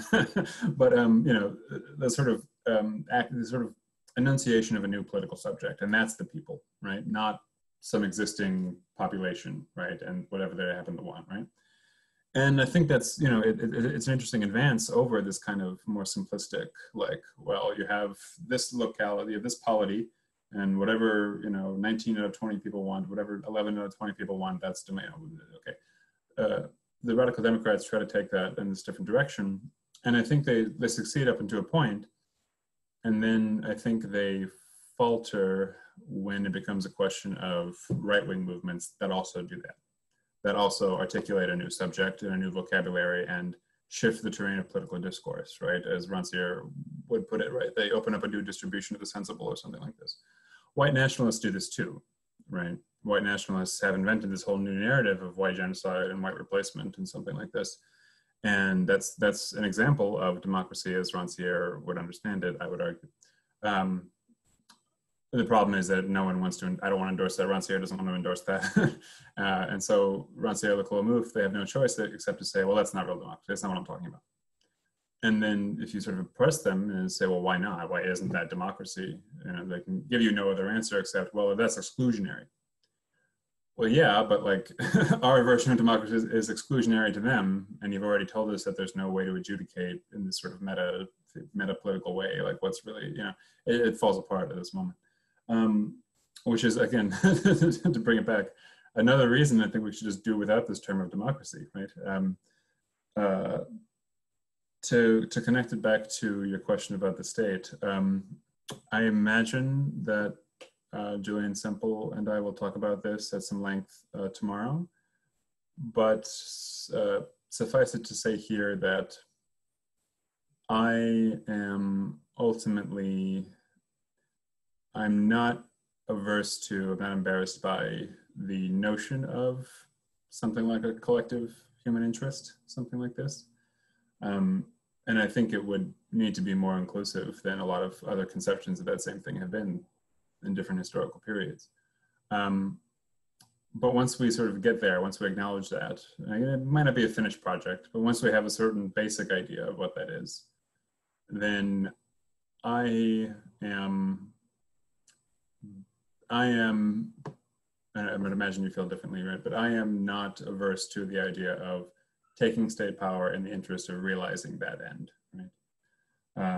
I think if we fail to do that, and again, I'm anticipating the conversation tomorrow, but if we fail to do that, then I think we are always going to fail. And to get back to this question of formalism, I think there's also this sort of obsession in certain left circles with kind of treating failure as an end in itself in this strange way, because, well, if we failed, that means we didn't have to oppress anyone, right? And therefore we're more morally pure. And I think it's a dead end, not only theoretically, but more so practically. Okay, great. Jamie, you're up next. There are 5 hands in stack. So I think just as the timekeeper, if you really have an urgent question, get on stack now. Otherwise, I'll close it down because I think the 5 questions will take up the rest of our time for sure. But Jamie, go ahead and turn off your mic. All right, sure. I'll try to keep it short, but my ideas have sort of been evolving as this conversation has gone on too. But first off, I was just, I thought your approach here was very, very interesting. Really love to read it. So I'm kind of wondering about, you know, you have this notion of the necessary delusion. And so these are the this is the false consciousness that arises from a society that is necessarily antagonistic because of the material conditions. You know, within the capitalist society, the delusion becomes necessary in order to sustain that way of life. So how, like, this is, I guess, more of a practical question, how do leftist movements, you know, if you're saying, you know, we need to get the majority of the demos on our side, how do you affect that in a society? Like, how do you do that without either first completely changing the objective conditions of the society in which then people don't have this necessary delusion, or, I mean, because the other way around is changing their ideas without changing the objective conditions, and that seems sort of in the realm of idealism and not very possible. And then I'll just tack on to the end of that. I also had this idea too of, like, in sort of discarding this idea of democracy, I'm thinking about, you know, we can have this sort of fight between ideas or like systems between like communism and fascism. And I'm kind of specifically thinking, because like I'm a historian, I focus on Germans, so I'm specifically thinking about German communists and German fascists, the Nazis. and that they both adopted radical language, radical ideas to rail against the status quo, personified in the SPD, the Social Democratic Party of Germany, because parliamentarism and democracy was seen as a failure that couldn't relieve the material conditions of people's lives, especially in the crisis of depression. But the thing was, fascism and communism both railed against that. The fascism was able to appeal to the bourgeois elements of that society because it adopts this radical veneer of changing things to make them actually work, while not actually trying to move outside of the status quo. It adopts the radical veneer to bring in more people and then to affect basically shoring up capitalism in the end. And so if that's something that, like a communist has to fight against the fascists in that sort of level, it seems like the objective conditions are always going to favor fascists or capitalists. And so how do you, if this is, because it seems like we're in this battle of ideas, where do you start? I know that's a big question, but I'd love to hear your thoughts on it. Yeah, no, it's the ultimate. It's the ultimate question that has to happen at the end of this conversation, right? Okay, if you read, my book and then accept all of it, okay, what do you do differently in your life, right? I think it's the question we should ask after every book, right? Okay, well, how does it actually change the way I actually live, right? I'm not going to be able to give a very satisfying answer. I'll give you I'll give you a couple of programmatic notes, put it that way, right? Two things. Let me go through two things, right? Very briefly. One is that I think something that the left broadly, however you want to think about that, needs to do is to acknowledge, as you alluded to just now, that the reason that right-wing forces are gaining ascendancy is not random, that right-wing forces are actually offering an answer, that it's a false, hideous, pernicious answer, but it is an answer to questions that liberalism can't address, right? And so rather than, let me put this very carefully, rather than simply mocking and ridiculing Trump supporters, right?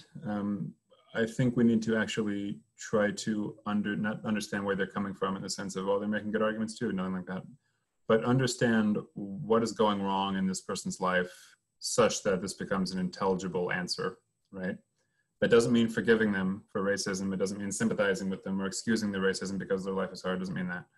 It just means indexing the problem of the Trump rally, not to a bunch of, this gets back to a conversation we had earlier, right? Not to a bunch of ignorant yahoos who are probably Southern, probably not educated, probably not urban, probably rural, right? All these people we can look down upon, right? They probably shop at Walmart, blah, blah, blah.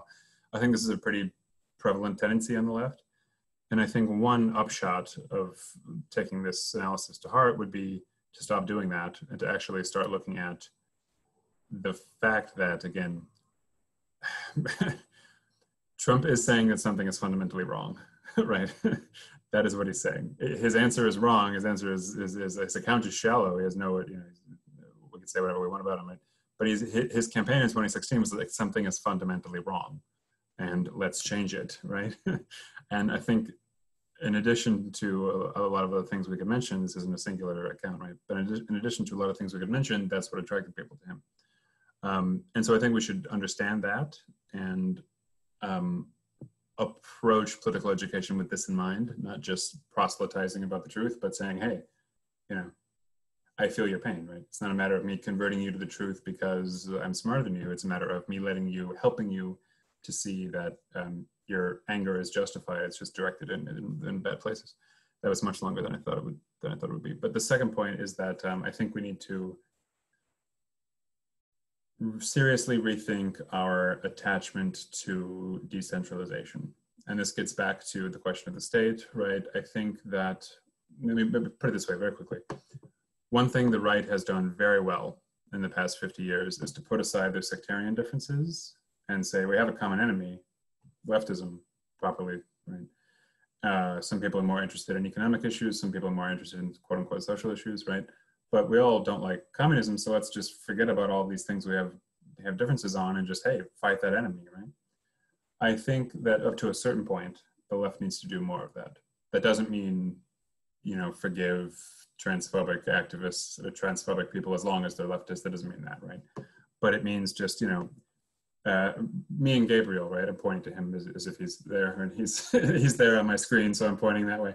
You know, me and Gabriel don't agree on some things, right? As is evidenced by the conversation we're having today. But like, my God, like, I'm not going to dissociate myself from him because we disagree about Adorno, right? Like, that does not really matter that much, right? In the grand scheme of things.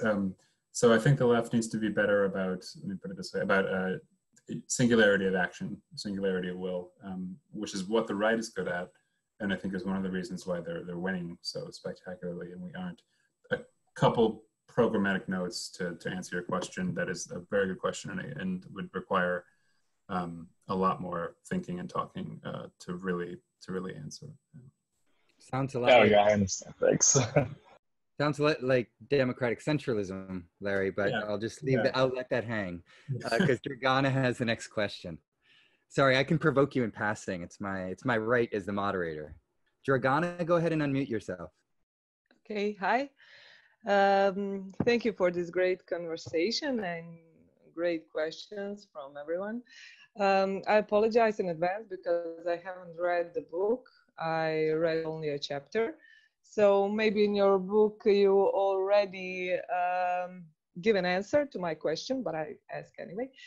So I'm interested in, I read Chantal Mouffe and her Democratic Paradox book of essays. I understand that you criticize a little bit her, so I don't know, would you agree?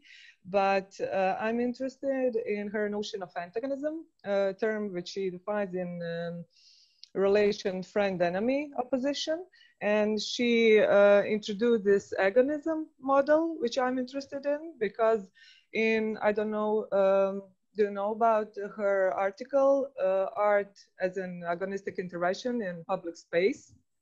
And according to Mouffe, she said basically that critical artistic practices, which I'm interested in, can play an important role in subverting the dominant hegemony in this so-called agonistic model of public space, because in that article, she's very critical about Habermasian way of defining speech in public space, or Hannah Arendt, and her notion of agonism, and she is critical about their way of rationalizing things in public space. So do you agree that artistic practices can play an important role in her agonistic model of public space? Because she says that visualizing, they have important role in visualizing, which is repressed and destroyed by this consensus, which is she's really against in this post-political democracy. So I'm interested in, do you think that this kind of artistic practices or strategies can be helpful regarding this education that you talk about, or constitution of demos in antagonistic public space? Thank you.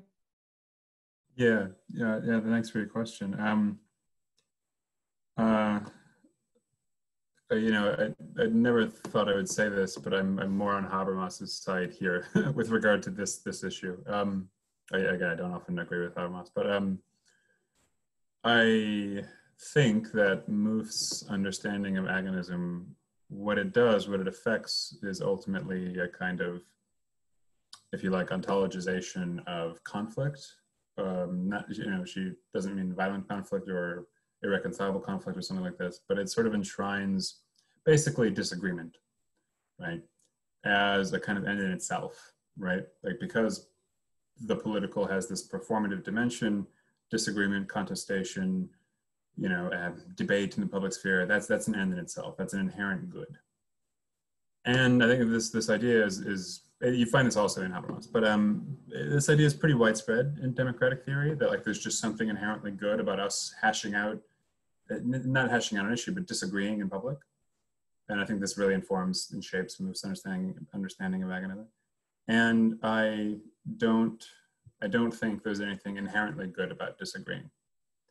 And there's a question I get a lot where people will say, well, you know, ultimately what you're trying to do is depoliticize things, right? You're saying there's just this right answer that everyone would accept, and that would depoliticize, you know?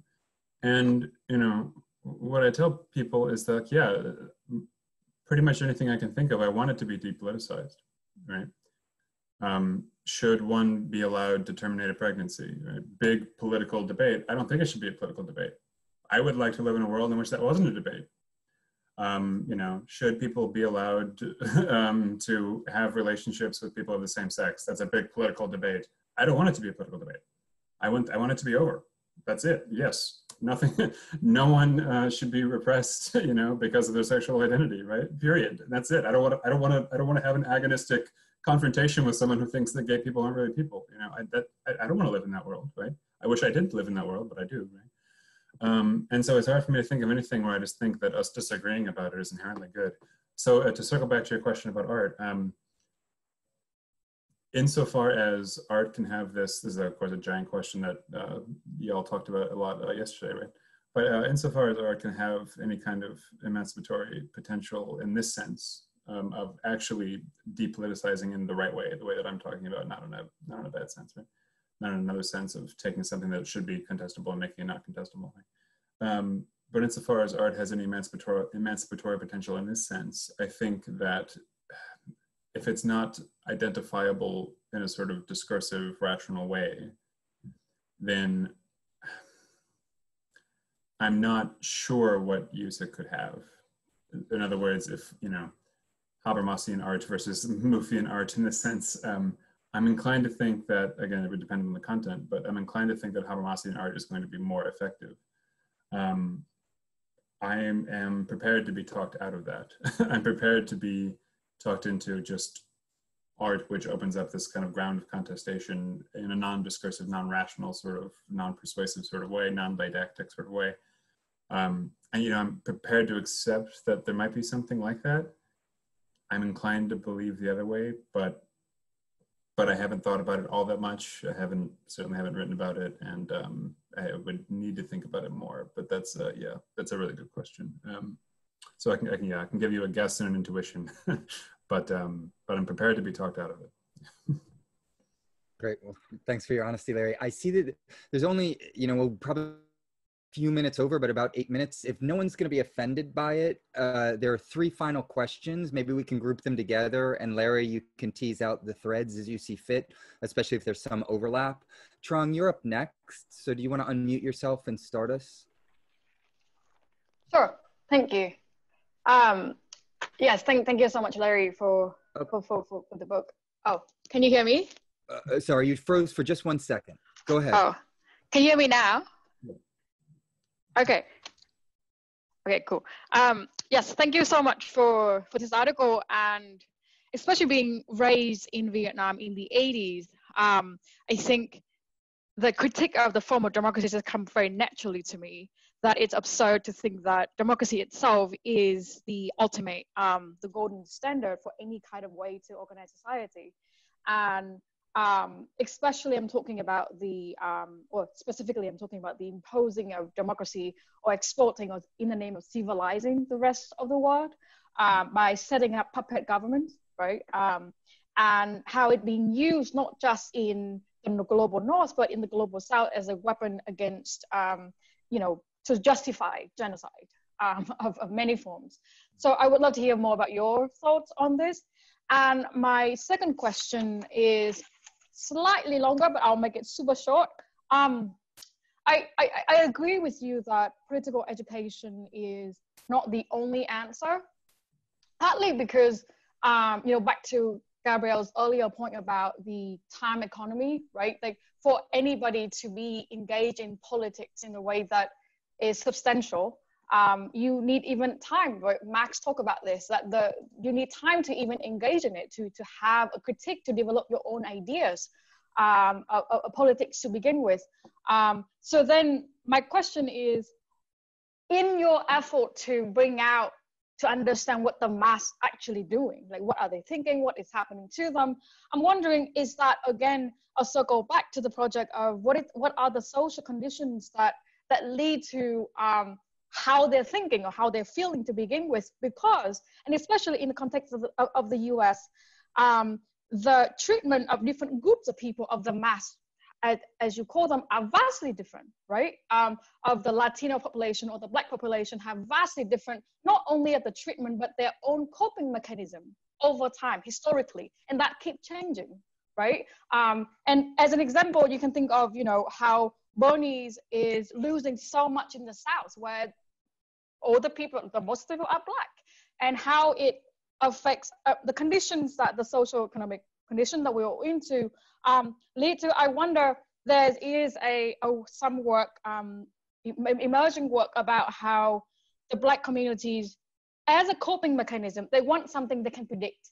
Now, Biden is someone they can predict, as opposed to Bernie's agenda, which is something that, is maybe in a way even out of the imaginaries, right? The social imaginaries that is of Black people to begin with. So I would love to hear your thought on that, because I think that it isn't the mass doesn't exist in a vacuum. The mass exists and located within historical and very dynamic changes, and how different groups within the mass have different reactions and coping mechanism over time. Yes, I think I'm gonna end here. Thank you. Great. Thomas, would you like to share your question as well? Yeah, sure. I think it links up really well with Trong's on the idea of the social imaginary, because like everyone has said, I think your argument is super rational, super logical, super clear to me. But when I think about the political education that I participate in, it's mostly arguing with my own family, who I would describe as having like the most normal American politics that you can have. And I'm trying to imagine a scenario where I say, like, okay, democracy isn't a value in itself, and here's why. I'm trying to imagine a scenario where I don't walk away from that just being called crazy or fascist or something like that. And I'm curious if you have any experience talking to people like that about this, and how that went, or how you might go about doing that.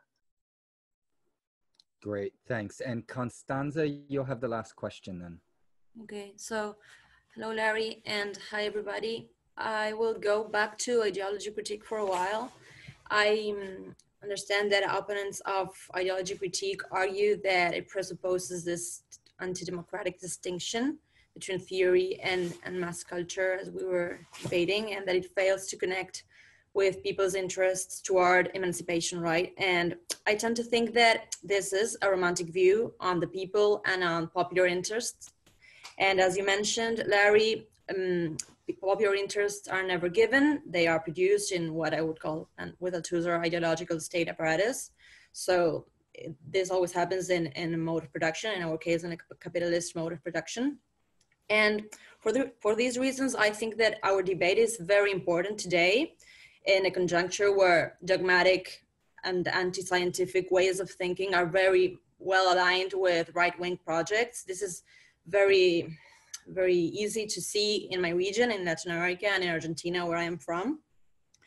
But I also think that it is a difficult debate, because especially in my region as well, we have a very important tradition of populist movements that have left tendencies inside, or sometimes even have made really radical decisions economically and politically.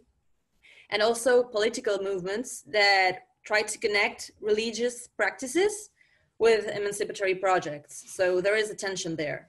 And my question is practic, because it is by which means or how can we make a non-relativist critique of ideology strategic?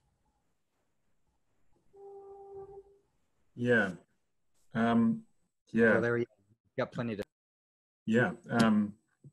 Yeah, these were three very good questions, and I think they all ultimately point in the same direction, which is another very difficult sort of ending point of this analysis. You know, we're sort of, you know, two options open up before us, neither of which I like very much. One of them is to address people without much strategic sort of choice of words or something like this, to just go to, you know, the Black voters in the South that Trong mentioned and say, well, don't you understand your interests are with socialism? Like, come on, get with the program here, right? Or to go to your family. Was that Jamie or no? Thomas, sorry. To go to your family and just say, you know, never mind all this democratic and capitalist stuff, like we need to be revolutionary communists, right? I can't imagine saying that to my family either. And likewise, right, to go to even a radical sort of liberation theology-esque, right, political movement and say, yeah, I'm glad you're on the radical boat, but you need to get rid of all this religion stuff, it's ideological, right? You know, those aren't going to be very successful. In other words, if we're sort of directly honest with people in the way that I would regard these comments as honest, right? Then they're not going to listen, right? You're not going to get very far. And the other option, which I practice on a daily basis in my classes that I teach, is to conceal or camouflage or code your language in a way that's appropriate for your audience, right? I don't come out on the first day and tell my students, I'm going to try to convince you to be revolutionary communists, right? I don't do that. I gradually do that over the course of a semester, right? Gradually try to push them in that direction without ever showing my hand and letting them know that's what I'm doing. But there's something discomforting about that, right? There's something, an article I think came out in maybe Viewpoint magazine, one of those, called On Left Straussianism. Right? This is Leo Strauss, or this idea that, you know, intellectuals know the truth, the masses can't handle it, so the intellectuals need to sort of code their language in a way that's digestible to the masses so they can properly lead them, right? And there's a touch of that. There's a touch of that in what we're saying. If we're saying we can't tell people the truth, which is, hey, your consciousness is ideological, wake the fuck up, you know?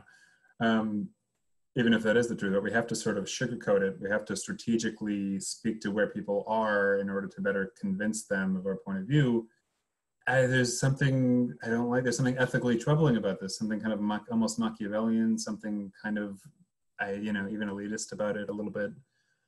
And I know, like I said, on a daily basis in the classes I teach, I do the second option. I code what I'm saying to try to convince people without letting them know that's what I'm doing. But it feels dishonest. And you know, in all these different contexts we've mentioned, I think a similar thing would apply. You could, you know, try to, you know, I hate to use this militaristic language, you could try to attack where people are vulnerable, right? Again, for strategic reasons, but then you're not really, you know, you're not really respecting them, you're not really treating them like an equal. But then if you try to do that, you're probably not going to get very far for this other reason we mentioned. And I struggle with this. I grapple with this. I'm not sure what the answer is. Like I said, I've sort of opted to be more strategically propagandistic, but I don't feel good about it. So should we conclude on this very happy note? Yeah, I guess, well, the question is, does it work? It does. It does work. But it makes me feel dirty, you know? I don't like doing it, but it does work. Sometimes. The contradictions of capitalism would be an easy way of addressing that dirtiness, right? Yeah. Take a shower and keep fighting the right fight. Right. Wrong life cannot be rightly lived. Exactly.